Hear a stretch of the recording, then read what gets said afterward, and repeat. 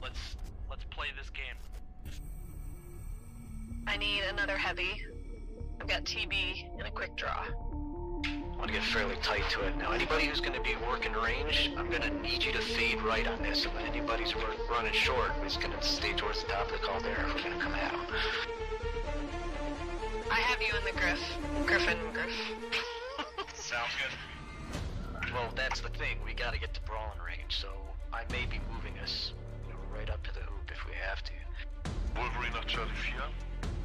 It's fine, chill the out, man. It's fine. It's just a 5-star. Komm, Leute, redet miteinander. 15 seconds. Yeah, exactly. Don't die. Guys, 15 seconds. Don't die. Guys. 3, 2, 1.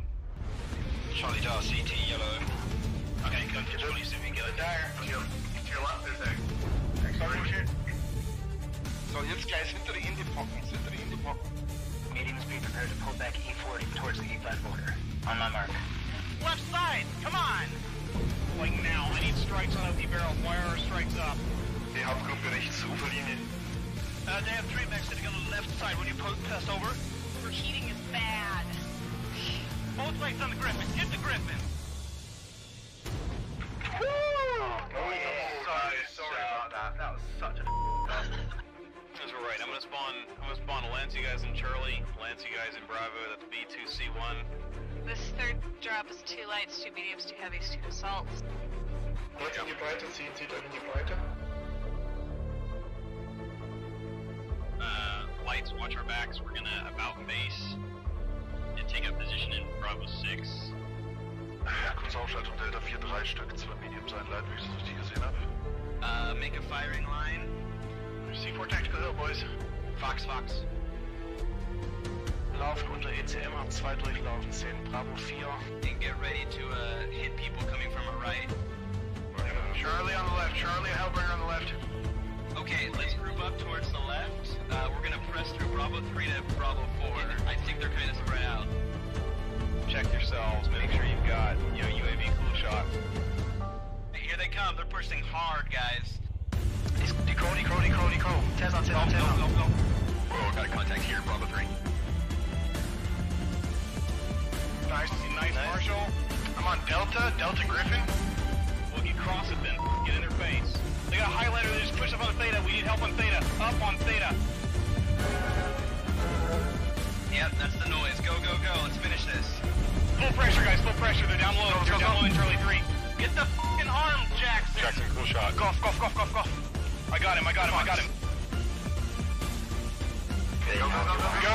P3, go. Echo, go. Get over your mediums, guys. Get Echo Stormcrow. God, I suck as a pilot, but thank I packed my skill. I'm sorry that you died, sweet girls, but we will send a reasonably nice letter to your family.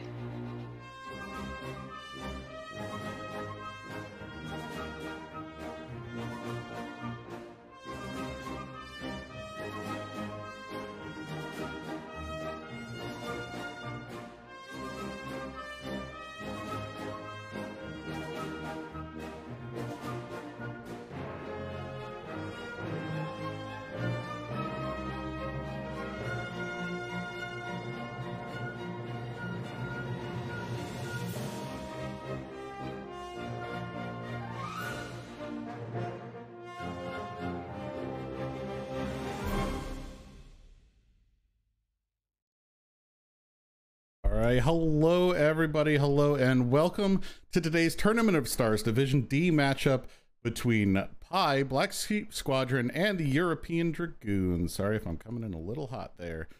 Let's see. Yeah, the Black Sheep Squadron coming into this match with a win in the 1v1. They've chosen side 2 to start. Will they be able to take a win back home to their families, or will the European Dragoons feast on a nice shepherd's pie? We'll find out soon. I'm Ivor, and with me is the answer to life, the universe, and nothing at all, Paradox 42. Thank you, Ivor, for having me here today, and I'm having the pleasure to support you in the cast today. I'm really looking forward to the game. We have the first game actually in Division D, if I'm not mistaken, between Pi Black Sheep and European Dragoons. I think especially the Dragoons have kind of a new composition of pilots, so it's going to be interesting to see how they perform in this division, while Pi is playing together in this setup for a while already, if I'm not mistaken. For sure, for sure. We'll see how it turns out. I'm pretty excited. This is my first one casting for Tournament of Stars here. Different format, some different rules going on. A win is a win, of course. A win is worth 1 point, but as we go down, you get more points for each mech destroyed. One mech is 1 point, two mechs are 3 points, 3 is 5, 4 is 7, 5 is 9. So this is a points-based tournament, not a wins-based tournament, and I'm really excited to see the ending of this tournament, and when it comes down to the line, everybody just jangling for points rather than just wins. And I understand this is even reflected in the game modes, because we are going to see only domination games and assault games in this tournament.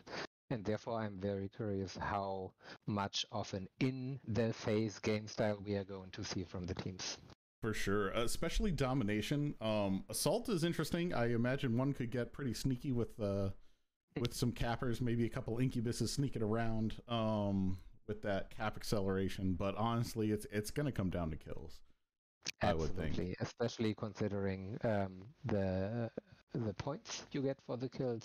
If you kill all your opponents, that's 9 points, and just one additional for a win. Who cares about that if you can get them all down? That's right. That's right indeed. I am hoping. 1 second. I'm sorry if there's bleed over. All right, beautiful. There was sound on the intro video. Perfect. All right, I can breathe. Yeah, so we're gonna get started here in about 3 minutes. I'm gonna switch things over to the map strat screen here, and we can talk about Emerald Vale, a new map. Saw it a little bit in MOR, but really getting it in the first round here of TOS. What are your thoughts on this map?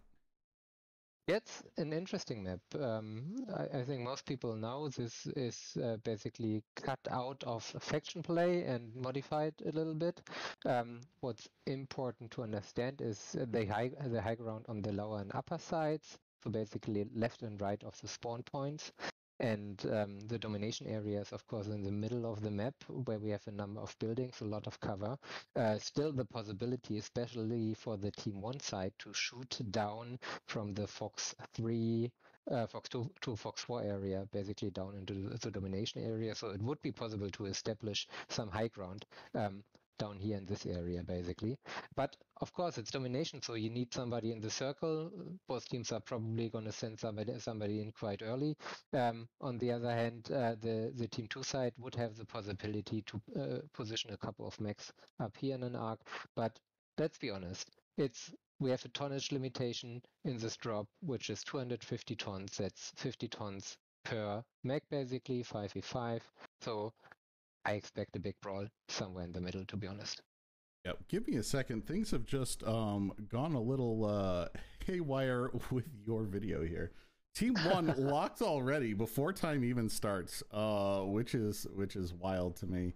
Let's see. Let's grab 150 there. They are really ready to go. Yeah, they are. This is awesome. So pardon the changing here on the stream. We're almost there. No worries. Almost there. All right, that's probably good enough. We'll get you in there. Perfect. All right, there we go. Absolutely perfect. Let's see. All right, so first team locked. I'll just, I guess, start.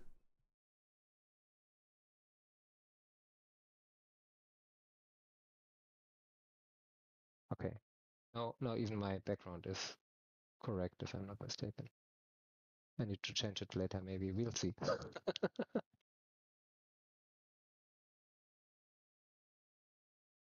All right. So Pi Black Sheep is already moving pilots around as well. What I can see so far from the Team 1 side, from the European Dragoons, they are setting up Alpha Bravo Charlie with the main force in Bravo. Jeez. Team 2 locked. We might as well go ahead and watch. We are exactly at match time. Both teams are locked. I've never I've never. Wow. All right, let's That's do fast. it. That's so good. Let's do it. And team 2 was spawning Bravo Charlie, so more on the top side actually. But in the end, it doesn't really matter on this map. They are all going to be fast in the middle, and we will see what's going to happen. Yeah, I would imagine it's mostly going to be a matter of where do they want to scout so that they can direct everyone else, and where are they. Yes, indeed. I'm a little bit curious about the builds we are going to see. Well, with the latest patches, the meta has shifted slightly. I feel like a couple of people are still figuring out what the meta is going to be. And I'm a little bit curious what the teams want to bring here today and what they are focusing on. If, for example, we going to see a lot of snub-nosed PPCs, if they still go for a lot of SRMs or anything else what comes to mind. And of course, if it's just mediums or if they go with a mix of some lights and something more heavy. But let's have a quick look at the European Dragoons. I see three linebackers actually, and 2 mistlynxes. And let me check the linebackers real quick. They look like they want to do it in the face. That's small pulls on the linebackers. That's a very fast drop deck, a lot of firepower. Paul Myers in the Mistlynx G here is sitting up high on the wall with 8 heavy machine guns and 4 ER micro laser build, of course, and is trying to figure out where the enemy is coming from, while Pi Black Jeep is coming in from the other side already in the middle. Yeah, What do you and see? they're running Vipers and 2 linebackers, interestingly enough. So they are so similar thing, less weight though. Or well, not so much less weight, but less armor potentially overall, I think. I guess there's those 2 mislinks, but in any case, a lot of machine guns, a lot of small pulse, very sort of single-minded. They're going to eat a mech, like Croaker. That mech going after Croaker. Yes, he's engaging the mislinks of That Croaker mech... already, but linebackers react right away. And here the brawl starts, and now I'm wondering if Paul is going to be too late to the fight with his mislinks. Fritz is taking a lot of damage. He could go down very early. He's rotating out. The other guys are coming in. Still big damage spread. That mech is focusing on Fritzer right now. He might get the first kill. Yes, Fritzer is down. So 1 kill advantage for Pi Black Jeep. I see a lot of machine Ray guns Wolf coming after Croaker here as well, and going down. Again. So it's Kara Carcass coming down as well. There we go. Kara is coming down. Croaker is still alive. But that mech is going down right now. Pi has an advantage, and if they can utilize on that and finally get Trent, and Croaker kill, Trent is going down fast. Croaker now as well. Focus fire is easy now. Paul is the last guy. He was definitely a little bit too late in the fight, and now it's just a question of seconds until he's going down. I don't know. Andy's going down. Paul is making him work for it. Yes, I'm not seeing that ticker going down. He's using his mobility. He's got a little bit of mobility on those Vipers. If he can keep it moving. But it shouldn't be enough. Grey Wolf is coming in now as well, and the pure amount of machine gun fire should be enough to kill Paul soon. Well, Paul getting away and picking away. Honestly, with 2 mechs, his percentage should be going down a whole lot more. Let's take a look at where his damage is. He's almost legged. Oh, he legged Grey Wolf. Yep. But he's almost legged himself. He might be able to take Grey Wolf down now because Minister is coming in too late, and now it's coming down to 1v1. And Minister's legs are almost gone. Paul Myers has this. Yes. Paul has the potential to turn this around if he's playing it well right now, and I think he has a good chance. And he is. Yep, there goes one leg. And now just another needs to go. Where do we have it? He takes his time. He's trying to get the leg. Minister's shielding, but wow. He has no chance. All amazing clutch plays at the end there, taking down 3 mechs to 1. Impressive. Very, very impressive. That is all I can say about it. I was sure Pi had this, but then somehow the Dragoons were able to turn it around. That was quite amazing. Let's have a look at the damage numbers. Yeah. Here, I'll publish the ID. What I can see, Paul really pulled it off. 4 kills for him. 399 damage, by far the highest damage. Before Trent was 286. On the Pi side, we had 544 for Minister in the Viper F and 2 kills. That is extremely impressive as well, followed by Greyvolt 307 and then the others with 200. I think in general, maybe the little bit more armor played out, as you mentioned, Ivor. Yeah, a little bit more. Interestingly enough, that makes it 6 points to 5. So all that, and this match is still real close. There is no real leader here by much at all. All right, I'm going to send us over to Alpine Peaks here on the map room. Let's see here. Alpine Peaks, our next map. If you want to, we can go back to Emerald Whale once real quick. Oh yeah, absolutely. And maybe give the viewers a small impression of what we think went down. And if I'm not completely mistaken, what I saw was here Paul going up to the rocks, trying to get an idea where Pi was coming in from. They basically went in quite fast. I didn't notice which road they took. I assume they went somewhere through the middle and grouped up somewhere in this area, while the Dragoons were a little bit late to the party, lining up back here, and then the fight started over here in this area, Delta 3. Yeah, that's about right. And then it drifted over to Delta 4, Paul using those mountains to really just kind of cut off the Vipers. He should have been able to jump after him, but he did not take advantage of that. And in the end, I think the final kill happened somewhere here in the Delta 4 area. So as we could see, it was an extended brawl. It took a little bit longer than I expected. It seemed like at some point in the middle especially, focus fire was a bit off. In the beginning, focus fire of Pi seemed a bit more accurate than the focus fire of the Dragoons, but ultimately they were able to pull it off. So nice first drop. I'm curious about how the second goes. Yeah. And I can imagine it shouldn't be so different from the first one. What do you think? No, I would imagine again another brawl here. It being domination. We have seen some tricky plays going on with people floating around the mountains and I-9 there, trying to use that to shoot down, but most of their force being in the center. At least that's what I've seen in some of the scrims.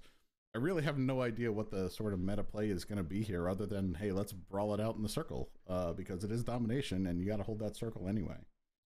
Absolutely, and it's 5v5 at 300 tons max. It's still going to be a fast drop deck for sure. And even if Alpine is a huge map on domination, that doesn't matter at all, because the upper half doesn't matter. The action is going to happen down here in the domination area. As you mentioned, India 9, you could play some Overwatch, but let's be honest, you want the DPS down here. 100%. In the domination circle. We're going right into the match. Both teams locked. Wow. So delightfully quickly. Incredibly fast. I'm impressed. Let's see. Has the previous match even ended yet? It has not. These folks are burning right through. It sounds like we might be a little quiet maybe on the stream. I'm gonna Okay. No, I think we're okay.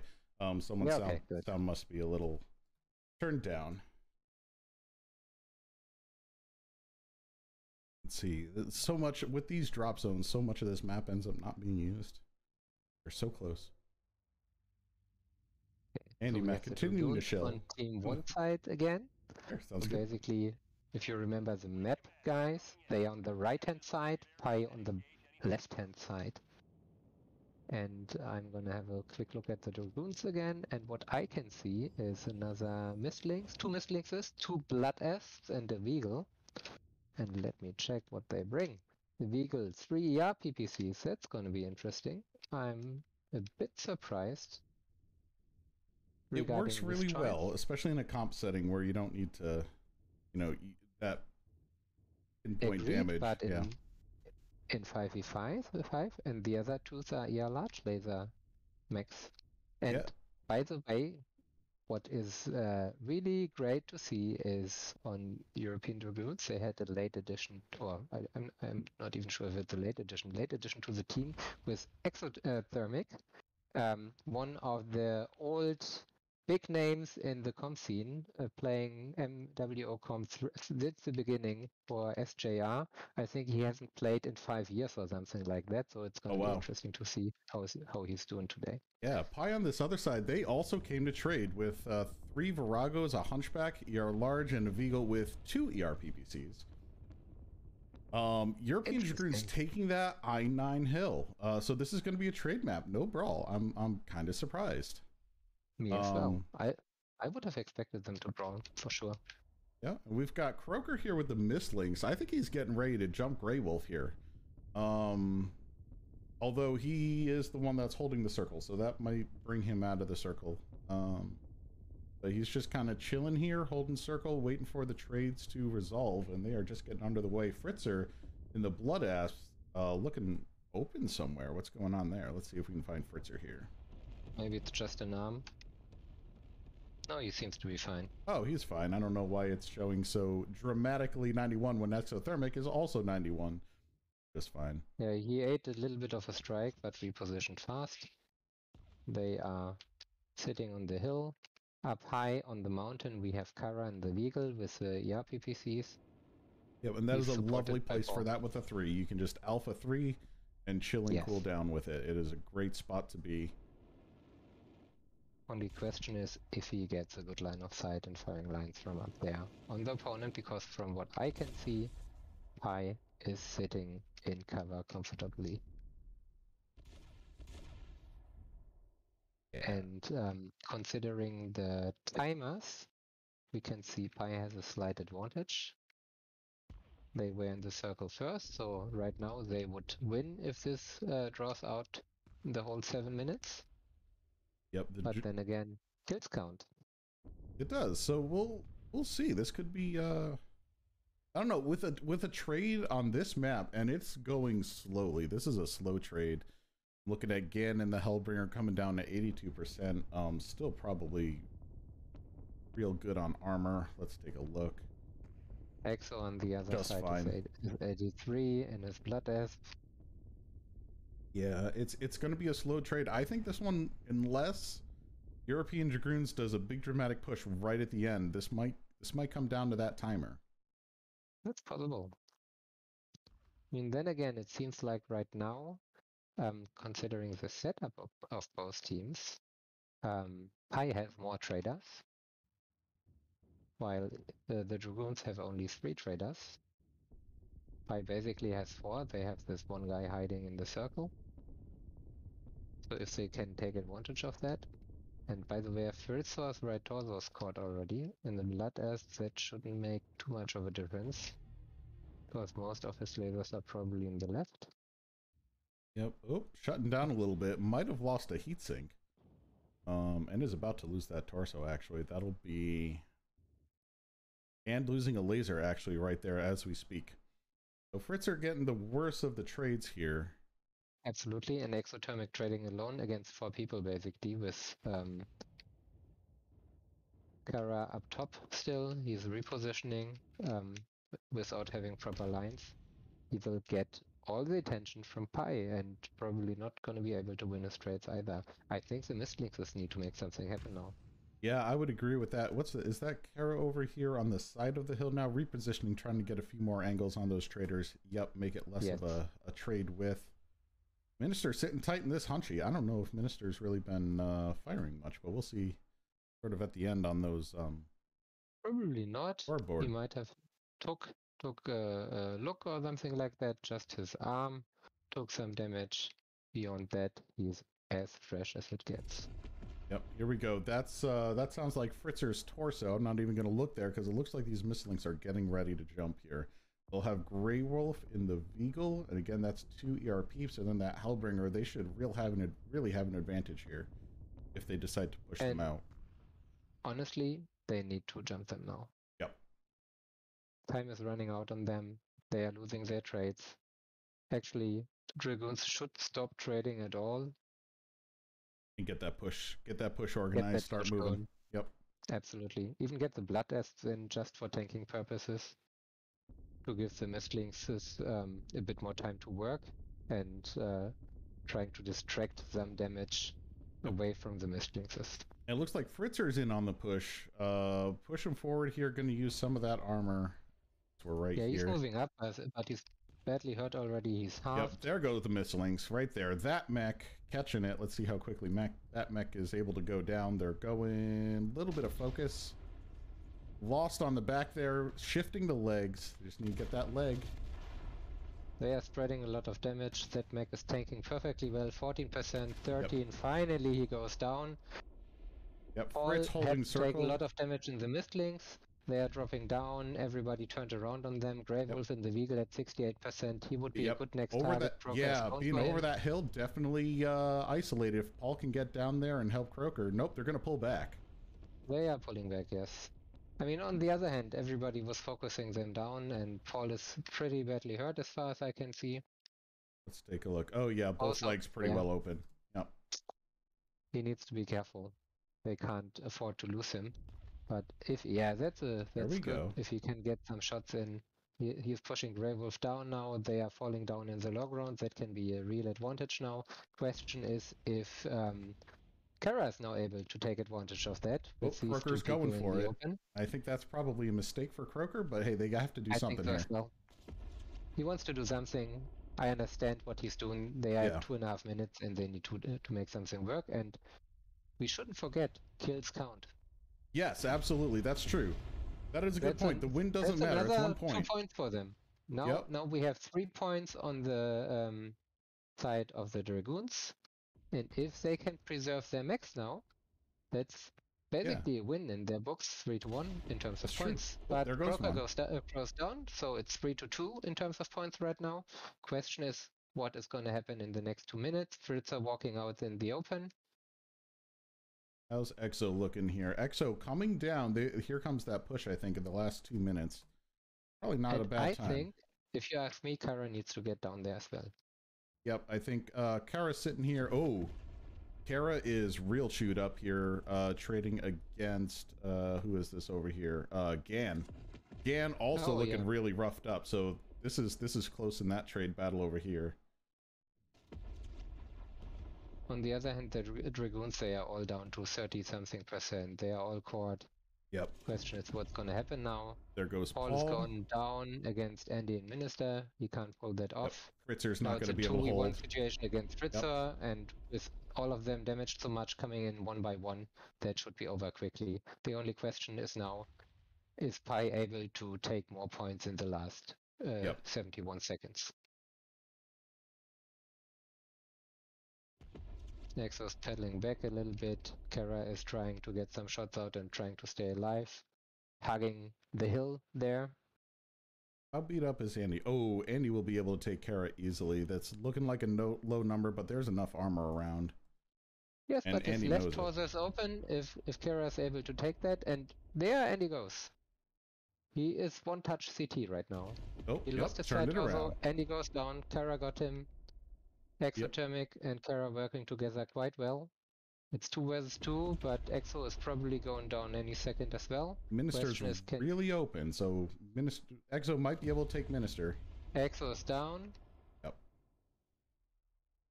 And Kara needs to play it a bit more safe now, otherwise he would throw away more points into the direction of Pi. Yep, that is a 2-point mech right there, and that could be the difference.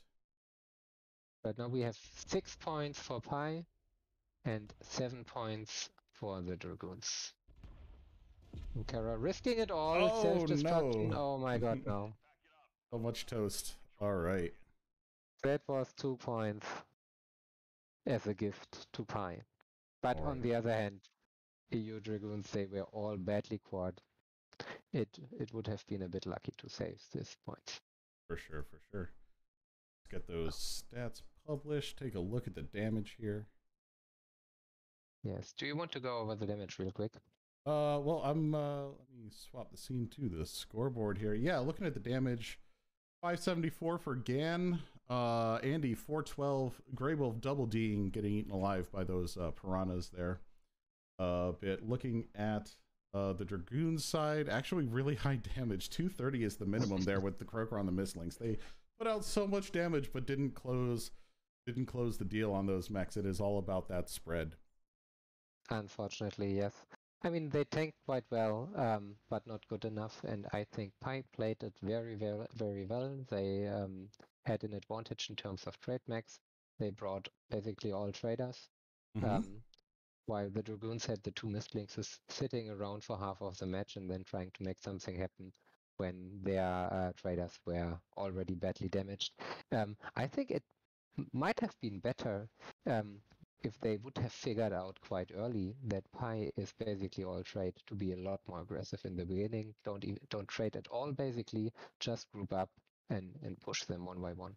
Yeah, that would have been a little bit of a different approach. Actually, I would have been very interested to see how that goes. Looks like Dragoons over here swapping out some players. I'm gonna go ahead and start their timer. There we go. And we're on the map screen if you want to talk about Polar Highlands. Oh yes, sure, of course. I mean, what we had seen here, and let me draw that out real quick, if I'm not mistaken, yes. The Dragoons basically set up back here, while Pi was setting up Kilo 7, Kilo 8, I think somewhere at Juliet 7, they had one guy sitting in the circle here, while the Dragoons were sitting more, I think it was Kilo 9, around that area. Yep, that's where the Mistlink was tucked in Yes. there holding circle. And they had somebody back in Juliet 6 as well on the Pi side, right? So they were kind of spread out nicely. Kara was sitting on top of India 9 in the beginning together with one of the Mistlings as basically his back cover so he doesn't get rushed by some kind of a brawl deck. And Fritzo and Exo in the Juliet 10, Kilo 10 position in the beginning, they were basically trading alone against 4 or 5 max of Pi, and that didn't go well for them. They kept trying to trade. They ate a couple of strikes in that area. They had to reposition, circling down a bit more into this direction. Fritzo was caught quite early, lost his side torso. They moved up further. At some point, ball went down here to Kilo 9. The Mistlinks is grouped up. They tried to jump up top here. The Weagle and the Hellbringer as well killed one of them. Later, the other one, they dropped Both down teams into locked the middle. and we're launching on Polar Highlands. Oh, wow. Don't mean to cut They you are out, but these so teams far. are moving. We don't even have time to chat. Incredible. Yep. Do we still have the map screen up? Well, we are no, we're already on in the game. I yes. see that. I see that. Wow. What is going on with these guys today? They are not pulling. This isn't Div A. We don't need all 10 minutes in between. And yes, I know there's 5 minutes. That's the joke. That's perfect. All right. Then again, on the other hand, even if you look at the minimap here, we are still playing domination. It's Polar Highland. It's a huge map, but again, that shouldn't matter too much. After the drop on Alpine, I'm just curious right now how these two teams are going to play it out, because the drops are getting more heavy. We are at 350 ton limit right now for the 5 versus 5. So it should get less and less faster, and more teams should be able to bring more and more firepower. So interesting to see what they have here. And I'm looking at European Dragoons, and I see 5 summoners. Yeah, which is a great way to use your summoners. I wonder what's on them. Pi, I'm just gonna say Laser Vomit, Timby's Laser Vomit, Marauder, at least I'm pretty sure. Let me double check that, and a Viper for getting the circle. So we're going mid-range trade, if not just straight up Laser Vomit push. We'll see what happens when we get there. I think we are getting what everybody is looking for. A really nice brawl, because these 5 summoners, all they bring is SRMs. There we go. All right. In which case, I would say the Dragoons probably have the advantage if they can get in range. Indeed. I with the I have the controls here now that I'm thinking about it. Yeah, that making the Viper already in the middle. Having the circle, they have time advantage again. That shouldn't matter too much. The Timmys and Marauder coming in the back, a bit spread out, but not too far. So I think they are close enough together for the Dragoons to push them fast. Are you still showing Pi as counting? Not anymore, because now the Dragoons are in the circle as well. Oh wow, the minimap circle must be way off, because I was looking at the Dragoons well in there and it was still counting. I was like, what's going on? All right. It's so often, unfortunately.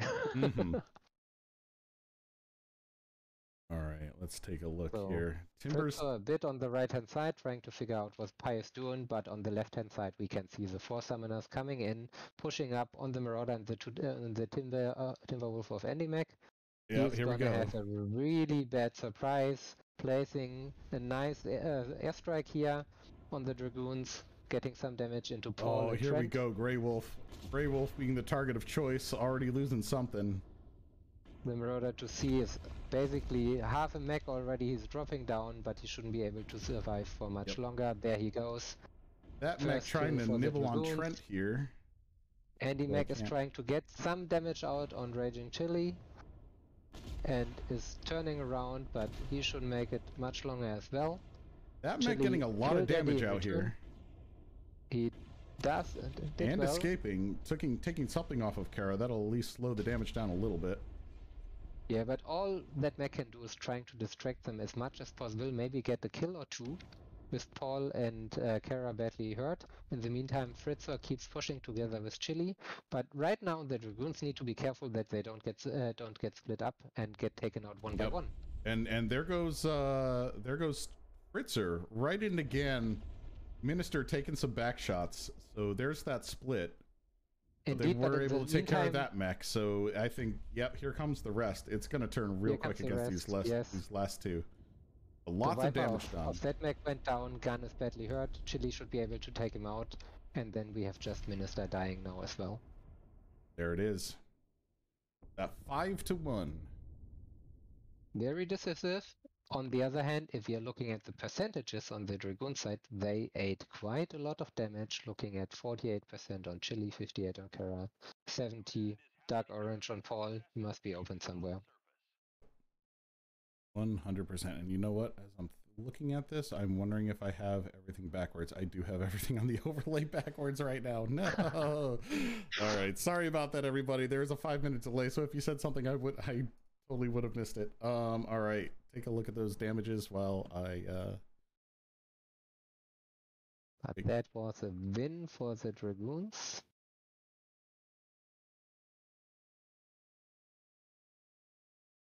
Oh, actually I already filled it in there. We're on the line 3 there. Oh, my bad. Yeah, sorry, my bad for jumping in there. Yeah, so looking at the damages, yeah, look at this spread. Grey Wolf coming in with 41 damage in that, I'm sorry, that's match score. 94 damage in that Marauder, which is a big oof on the double D. Everyone else trying to pull their damage, but the beautiful damage spread by the European Dragoons and just focusing down those mechs really shows there.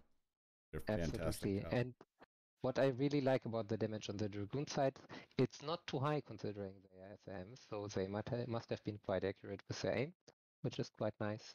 They were a little bit at risk in the second half of the brawl to spread out too much and maybe getting picked out one by one, but luckily they were able to kill that mech in the Viper, who was really a pain in the little wrath of the European Dragoons, really dealing a lot of damage. If he would have survived longer, it could have went in a different direction. The machine guns are nasty if you have quad mechs. All right, so sides are swapped. We are going to assault. Oh, Frozen. Where's Frozen City? Oh, have I missed it? There it is. All right. All right, we're there. I am going to start the timer on Team 1 here, although I'm sure in 5 seconds they'll be ready. Yeah, so I'm going to head on over to the map room here, looking at Frozen City right now. Yes, and right now we have finally Pi on the Team 1 side and the Dragoons on the Team 2 side. And since we are switching to Assault right now, it's all about these two wonderful little points and capping them, basically. And since this is still a huge map, and we are coming in at 350 tons right now, it's getting more heavy. Seeing the teams trade more on Alpine Peaks, what do you think? I think we are going to see more trade here as well. We could also potentially see some brawl if one team decides to switch over. It's given that it's an assault, you don't want to start the full NASCAR team one locked. Go ahead and start the team. They are fast again. Oh yeah. Honestly, we could see some dynamic trading and needing to move. One team just needs to send a couple mechs over the divide, and can force their traders, the other team's traders, out of position. That could go for either side here. So we'll see what it comes out, and in which case it could turn into some weird, ER laser push. Who knows? It could indeed. Yeah. And with Pi spawning Bravo Charlie with the majority of their force in Bravo, it's even possible that they simply want to push over and get into the faces of the Dragoons. Yep, from the Bravo spawn. That would be the fastest way, basically. Yeah, without they could much also open be ground. could be setting up an arc here. I'll put mine in orange here.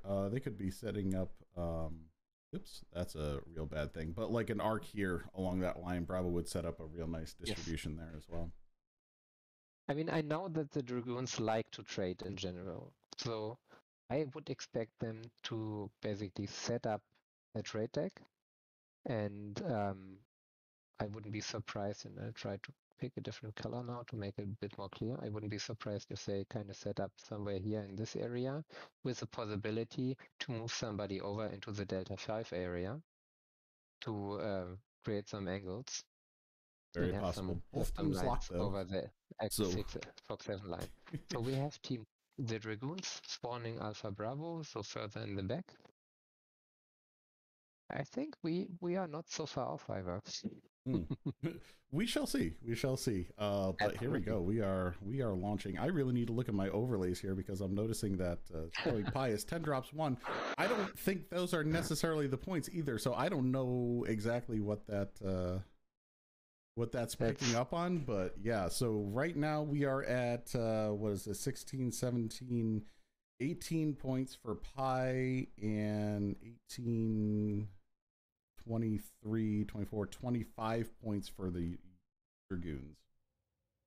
If I'm counting correctly, which is possible or not, but it looks in our chart, close. I think down there you can see total points. It's 17 for Pi, 23 for the Dragoons right now. I don't think it's counting the win points there. That's where I have to do the homework and see where it is. Yeah, so Damn it. Then you're absolutely right. Then it's 19 for Pi and 25 for the Dragoons. You were right. Definitely the smarter person in the casting room. Oh, well, I put it together. All right, let's see here. I'm on the Dragoon side. I'm seeing a Mistlinks for the circle, a couple of Dire Wolves. Let's see what we're looking at that. Gauss and ER large for both of them, and a couple of Marauders, probably ER large based as well. Yep, so European Dragoons going full trade except for a Mistlinks, which actually... I think you're on the Pi side. I'm on the Pi side. I take it back. That's the Pi. Thank you. No worries. We switched. That's guys, right. You might like to hear that the Dragoons are going brawl again. We have 5 gargoyles here. Oh, gargoyles. Pulse. Right. Yeah, micro lasers. They are kind of fast. They are crossing already over to the assault base of Pi. And I think they are ready for another brawl. Oh boy, this is fun. Now, how is Pi reacting? Pi is clustered up. This is not good. They need to start dispersing right now in order to be able to beat this push. Absolutely, and there we go. But they are just backpedaling. I see them backpedaling. Yep. Andy's trying to cross over, as far as I can see. Yep, crossover is the move here. Make them come into that open ground. They're spreading out here, though. I think that is... There's too much cover where they are. At least the 2 Dire Wolves go in the opposite directions. That's a good move already. Yep, and here, okay, here we go. But can they cover each other? That's going to be the crux here. They've got some more time. The Gargoyle's taking some strikes. Leonidas at 89% already. 86%, sorry, as it ticks down. And they are going after the Mech brothers, I guess, here. Andy Mech and that Mech. And Leonidas basically is a pilot who likes to move in and don't think too much about getting killed, and he's really taking all the heat for the Dragoons here. Unfortunately, going down already before the Dragoons can get any damage in. Yep, there's a And bit of this could string turn out out here. bad for them. Yep. Their focus fire of Pi is really on point. Kara is going down already as well, down to 36, dying right now.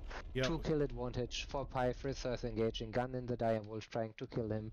Rage and Chili going for Andy Mac, turning away from him. Exothermic on Andy as well. There's the first kill right now while Fritzer is killing gun. Now it's a possibility that they turn it around. It's 3 versus 3, and the Gargoyles have their the strong position right now with the Raging small lasers. really close though. Oh, keeping it even. 2-2, but considering the DPS of the Gargoyles, they should be able to kill Grey Wolf pretty fast right now.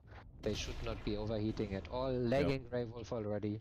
I think if they can pull off a leg of one of these Gargoyles, Minister go sit on the base, force them to string out, take them one-on-one. I think that's the only chance right here, but I don't know how close we are to right it. Now, Exothermic is shooting the Minister right now, Fritzer as well. These are 2 very strong, experienced compilots. Even if Minister is trying to bail, I expect them to stay together, and they even if they Minister gets legged. There's the leg. Basically. Yep. Wow, great Gargoyle rush. So close. Indeed. It looked really good in the beginning for Pi. They had very, very good focus fire. That looked amazing. But once the Gargoyles were in, there was not much to do for Pi anymore to stop the loss. Yeah, unfortunately. Oh, you're getting those as well. Awesome. Thank you so much. So yeah, going down the damages here, 608 for Fritzer in that Gargoyle, 13 for Leonidas with that charge. Of course, that's kind of what we could expect. A good spread, honestly, for Pi. Let's see, 243 Absolutely. for the Direwolf. The Mistlink's pulling 422. Great damage there. But it comes down to that kill and that DPS. If they had been able to focus their fire a little more once they got those first 2 mechs down there, Pi could have really taken something there. And one of the Euro Dragoons just was able to sit in the back of a Direwolf there and just plug away without getting shot. It's like, okay. So a couple of mistakes there on Pi, and that's what it comes down to in comp, those little mistakes, right? Yes, absolutely. And I mean, on the other hand, Andy and Gan in the Direwolves, they tried to spread out a bit, going backwards, of course. They want to keep their eyes on the opponent, but the Gargoyles are just so fast that they simply didn't have a chance to get away far enough to have that wide area to be able to take them out. And the Euro Dragoons didn't fail to focus on the Dyers early on, taking the biggest threat off the table and then finishing off the rest.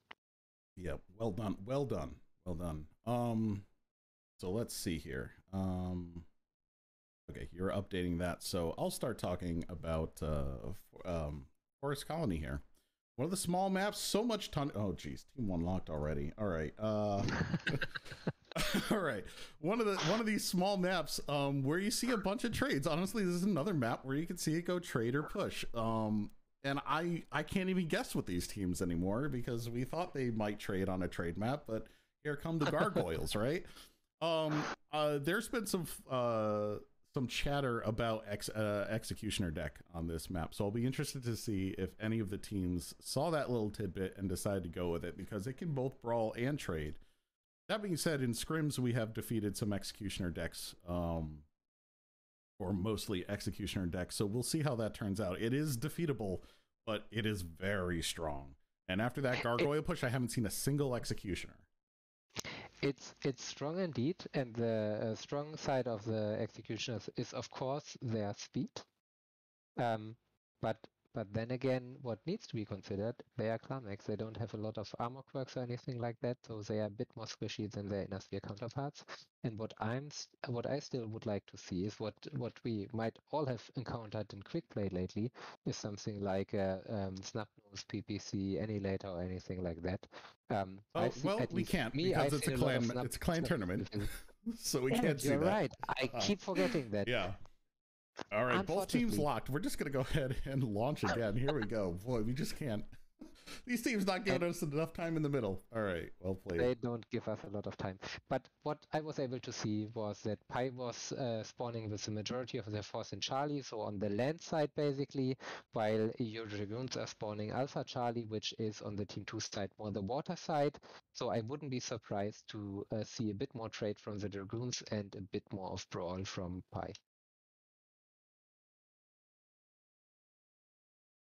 Are we on the wrong map?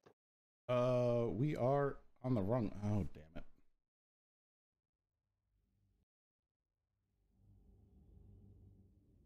All right, Sorry, we'll I get this didn't check fixed. that. This is my Yeah, fault. indeed. Both of ours. It's both of our responsibility to have a look at that. Yep. But these teams don't give us a break. What's going on? Yeah. All right. Blue team is going to kill themselves and we'll get this over with. All right. Faster error. Oh, well.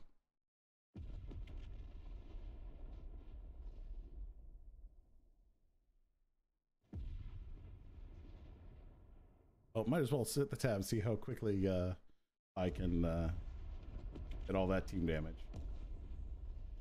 Yeah, that's going fast. Pies killing themselves quite quickly here. Andy Mech leftover. There we go. There we go. Unfortunately, drop decks are going to be spoiled right now. Yep.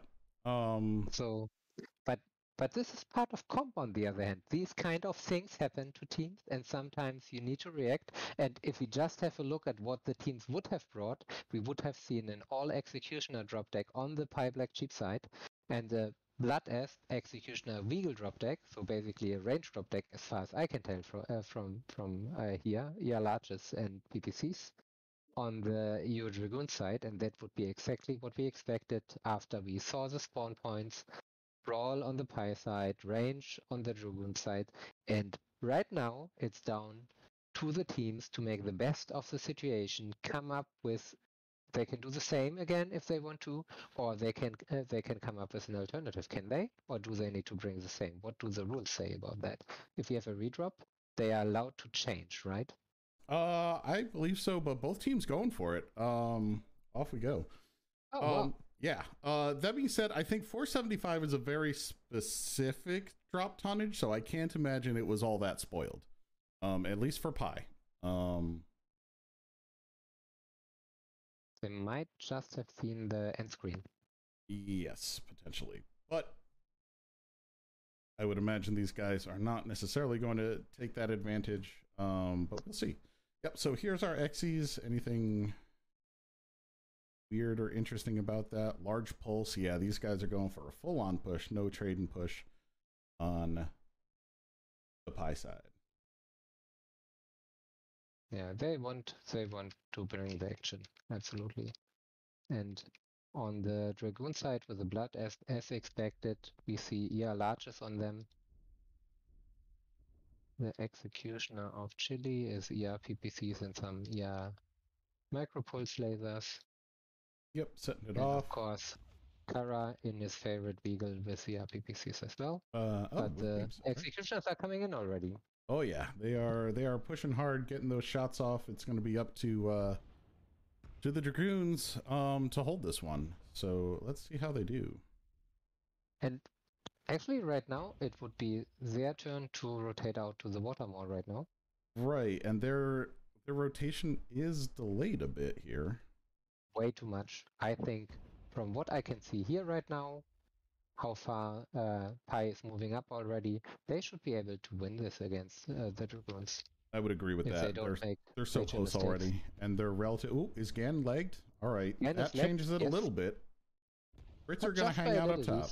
He still has two large pulses, and we saw on the gargoyle push, you can take some initial losses and still turn it around if you have the firepower of the small lasers. Definitely true. Definitely true. Brits are dropping down. I'm seeing a lot of percentage disparity here.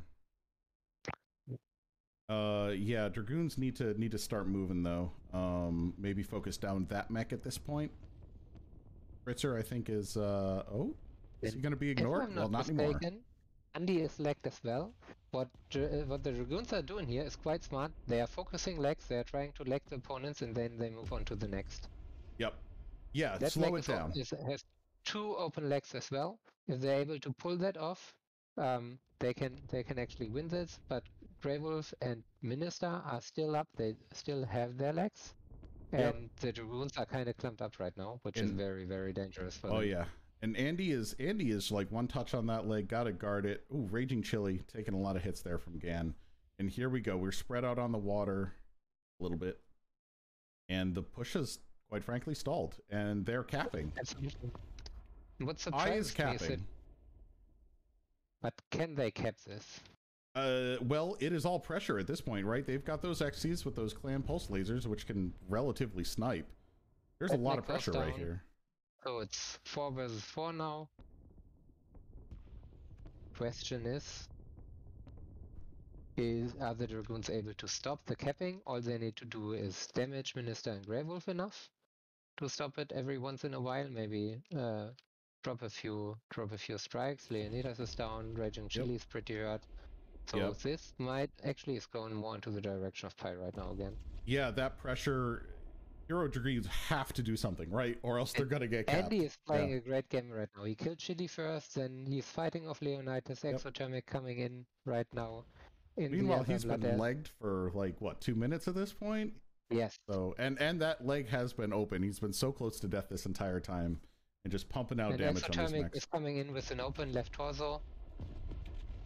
He's losing it right now. Leonidas died as well. Andy Mac is actually pulling this off right now. Way to Just go, the Andy. right leg.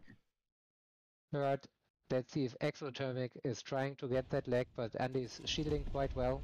Exo is going down as well. Andy's leg is cherry red, but it's only Kara that is left for the Dragoons. He's able to kill Andy at least, so that's 2 more points for them. That's quite important for the Dragoons. But now it comes down to killing Kara for Pi. Or Pi, yep. Kara's not looking healthy anymore as well. There he goes. There it is, real quick. Was that legs? Yep, legs. Well played 5 to kills both teams. to 2 kills. Yeah. Yes. All right, let's go ahead and get that info up here. Let me set up the scoreboard here. We can take a last look here to the scoreboard. All right, looking at those damages, 724 from Andy Mac and a legged Executioner. Whew, putting it out. Let's see, 367 lowest Grey Wolf on Pi. That being said, looking over at the Dragoons, 292, 282, 487, 589, 505. Honestly, good damage all around. A lot of armor to be had, but it comes down to taking that time and then Pi exerting that pressure right when they needed to in order to secure that win. And that last one. And I would say a lot came down to Andy here. He really was the difference maker for Pi in this situation. Staying alive this long in a legged Executioner, pulling off 724 damage, getting the kills, killing Leonidas, killing Exothermic when they were coming in. That was huge for them. It was absolutely huge. So yeah, how are we looking at the end of this now that we actually have to do calculations here? If I'm not mistaken, Pi won the 1v1 and 2 of the drops. And in terms of points in total, they should be at 33 points. Yep, that's what it's looking at to me. Yep. And the Dragoons won 3 drops, and they should be at 38 points in total. So very, very close, really. 3-2 in the victories, and the points really close for the first round of this tournament, which is a big deal. Well played, both teams. Absolutely, that was a great start in the division, I would say, and I'm really curious to see more of these teams. Both of them executed their strategies very, very well. It was a very even match. Could have went into both directions. And what I have to say, what I really like about this new format is that kills count so much. Oh yeah, and we got Fritzer and Gan in for interviews, so I'm going to drag him down here. Hello, Fritzer. Hello, Gan. Welcome to the room. Oh. And well played, both teams. Hello, hello. And sorry about that misdrop there. No worries. It happens. Yeah. But well played for both teams. I think we saw that Xe rush, which had been talked about a whole bunch, and a lot of interesting decks. So my question to you is, with 5v5 and with kills counting, what are the things that are going through your minds as these matches are are progressing, right? Are you looking at the points, or are you just looking to secure those wins? My team, we wanted to secure the wins first because wins get you more points than a single kill, but the points are added bonus on top. So we wanted to win. But yeah. Yeah, basically we go in for a winning strategy to win the match in the match, which both means in the trade or the brawl. We need to win both of them. But mostly like how do we control the map or how do we push our agenda on the map? That's the primary objective for us in this case. And since it's 5v5, it's easier to do a slip up and it pays dividends in the end. Mm-hmm. For sure. And that so thinking of controlling the map, I'm thinking of that gargoyle rush. How did that that was a pretty dramatic turnaround, I think. Late in the game. What were your thoughts going into that match, or actually in the middle of that match? Because after we saw them do their summoner rush on Polar Highlands, I was confirmed that they were either going to do a XE rush or something else along those lines. So we originally lined up to do large laser trading builds, and at first we would have like spread out along in the city to shoot at them from there. But once that gargoyle rush, we just had to fall back and try to get them into open ground to where we could just shoot them. So, and especially in the beginning, you did that quite well. Yeah, focus fire on the first two gargoyles. But once they got in, the DPS of the gargoyles obviously paid off. Yes. Yeah, by the time that they got into us, I know me and my direwolf, I was starting to get heat capped at that point. And I can pop a cool shot, but I'm still firing 4 large lasers. So it is what it is. It was fun to see. Oh, for sure. And I mean, but you came back on Frozen City there, applying that pressure, which was delightful. But yeah. One of the things I have to say, Paul, in that Mistling's first match on Emerald Vale, holy turnaround. It looked like it was over 3v1 and things turned around. Hats off to Paul on that one. That was just impressive. That was really well done. Yeah, he played that to perfection. Good maneuverability, good trades. Kept using the jumps, get around the buildings, try to mimic the movements of the Vipers. So yes, he was actually able to always disengage the two Vipers again and then get back into a situation where he was in a 1v1 situation, and that is, it seemed to us at least, like how he pulled it off in the end, because the Vipers were simply not fast enough to follow him and get a real 2v1 situation on him, especially in the enclosed space between these big hills. Mm-hmm. It also helped that his strike scared away one of our Viper pilots. Because he was already legged, or his legs were open, and that strike scared him, so he ran around while the other Viper ran in, and that created a 1v1, which was more beneficial to him. So yeah, that was really good playing on his part. Then again, I would like to ask Fritzo, especially in Alpine Peaks, when did you figure out that Pi was basically all long range? And what did you make out of this? We got the information in the first 20 to 30 seconds. We sent one of our Mistlings straight up the hill, and he got the information for us in about maybe say 20 seconds. We knew exactly what they were running and where they were. For us, the problem there was that we couldn't really get our Vapor Eagle up on that hill to a position where he can actually put some pressure on the enemy sides, which were our hope. He could have moved up, but then he would get focused. He was trying to move different directions, so probably a missed place on my part to put him there. Then they had the timer on their side, and we thought, well, let's try to get the kill so we get 1v1, and the lights took one guy out, and well, they felt that they had the advantage out, so they kept moving on. And then it ended up being a 2v2 kill. So we thought, well, let's just go for it and see what we can make of it. So it's more of a desperate last push there, but we could have played it conservatively and taken a 2-1 win in the points category, so to speak. But I mean, then again, you were kind of down in terms of percentages already, and probably made the best out of the situation at that point.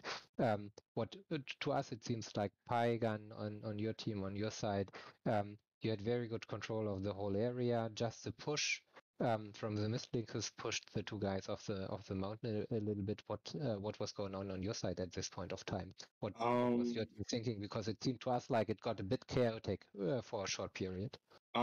We were telling the two guys on top of the hill to drop off top of the hill while me and Andy just focus on the Mistlink's legs. That was the plan. But they kill one of the Hellbringers, and then it's like they scurried away, and then they came back for the Vapor Eagle. Yeah. And we were just telling him to get off the mountain, just get off of there, get out of there. We will cover you, just get out. And eventually he did. So yes. But you sound like, for your taste, it took a little bit too long, right? Yes, just a little bit. But we still won. And the entire time I was basically just telling our hunchback pilot to just stay in the circle. Just stay in the circle. Do not leave that circle. Yeah, it played out perfectly well. I think actually Alpine was the only map where TradeTech won, because both teams basically bought some version of a TradeTech. You of course on the Pi side with a lot of more blue lasers than on the EU Dragoon side, and this turned out perfectly well for you. For all the other drops, we saw a lot of brawl. What is your two teams' expectation for the rest of the tournaments? Do you think you will see more brawl, or do you have a couple of ideas for different kinds of strategies already? It depends on the map, but I expect if we play Frozen City again, that it's just going to be a brawl, or Polar Highlands, just brawl. So that's what I'm leaning more towards now, after seeing what EU did to us. Yeah, I can agree on that one. It's going to be both the map, but also the tonnage you have to play with. Yes. It also our Gargoyle Rush was basically, well, we copied another team that we actually scrimmed, because we were also doing a trade map on that one, just picking lots of blue lasers, gauze, and they just took this against us and just walked straight over us and was like, yeah, okay, this works. Forget about the trade. You have 5 mechs, you have this tonnage, let's take that one and go. So it's going to be, the tonnage also depends on how you want to play around with it. You can do like we did, you have 5 mechs across the board with the same tonnage, same loadout, or you switch it up with having something heavier or something light. It's going to be the tonnage and the map that makes the decisions, and also what the team's comfortable in doing, of course. Absolutely, and especially on the clan side, we have so many fast mechs, therefore brawl is always on the table. All right, everybody. Well, thank you, Fritzer, and thank you, Gan, for the interviews. Thank you, Pi, and thank you to the Euro Dragoons for the matches. They were delightful to watch. And we are, I don't know if there's anything coming up right after this in terms of comp, but there will be some in a few hours. Another whole batch, followed by a whole lot of matches tomorrow. So stay tuned to MWO Leagues and MWO Leagues 2 for a bunch of those matches. And have a great night. Have a great day, everybody. And we will catch you all later. And thank you to Paradox for running this cast with me. Greatly appreciate that. Thank you for having me, Iva. Let's play this game. I need another heavy. I've got TB and a quick draw. I want to get fairly tight to it. Now, anybody who's going to be working range, I'm going to need you to fade right on this. If anybody's running short, is going to stay towards the top of the call there. We're going to come out.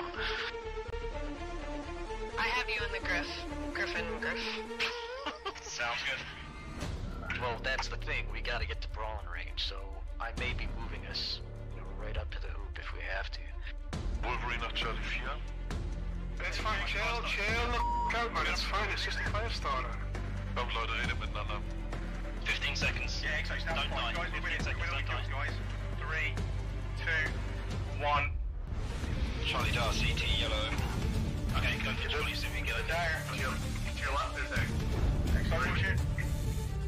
So, jetzt guys, hinter die Indie-Pockens, Mediums be prepared to pull back E40 towards the E5 border. On my mark. Left side, come on! Like now, I need strikes on empty barrels. Why are our strikes up? Die Hauptgruppe rechts, Uferlinie. They have 3 mechs sitting on the left side. When you pass over? Overheating is bad. Both legs on the Griffin. Hit the Griffin. Oh yeah, sorry about that. That was such a That's right. I'm gonna spawn Lance, you guys in Charlie, Lance, you guys in Bravo. That's B2C1. This third drop is 2 lights, 2 mediums, 2 heavies, 2 assaults. Jetzt in die Breite, zieht euch in die Breite. Lights, watch our backs. We're gonna about base and take up position in Bravo 6. Ja, kurz Aufschaltung Delta 4, 3 Stück, 2 Mediums, ein Light, wie ich es die gesehen habe. Make a firing line. C4 Tactical Hill, boys. Fox. Laufen unter ECM, hab 2 durchlaufen, 10 Bravo 4. And get ready to hit people coming from our right. Charlie on the left. Charlie, a Hellbringer on the left. Okay, let's group up towards the left. We're gonna press through Bravo 3 to Bravo 4. I think they're kind of spread out.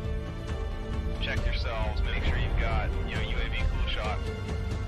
Here they come. They're pushing hard, guys. Deco. Tez on. Go. Oh, got a contact here, Bravo 3. Nice, Marshall. I'm on Delta Griffin. Well, get cross it then. Get in their face. They got a highlighter, they just pushed up on Theta. We need help on Theta. Up on Theta. Yep, that's the noise. Go. Let's finish this. Full pressure, guys. Full pressure. They're down low. They're down low in Charlie 3. Get the fucking arm, Jackson. Jackson, cool shot. Golf. I got him. Go, B3, go. Echo, go. Get over on your medium, guys. Get Echo Stormcrow. God, I suck as a pilot, but thank I packed my skill. I'm sorry that you died, sweet girls, but we will send a reasonably nice letter to your family.